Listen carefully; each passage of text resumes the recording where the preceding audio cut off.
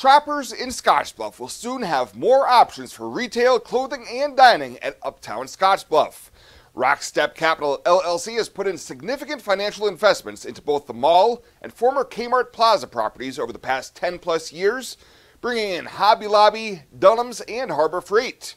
This week, the first leak of one of the new stores has emerged as a sign promoting that a new Ross Dress for Less store will soon be opening adjacent to Harbor Freight.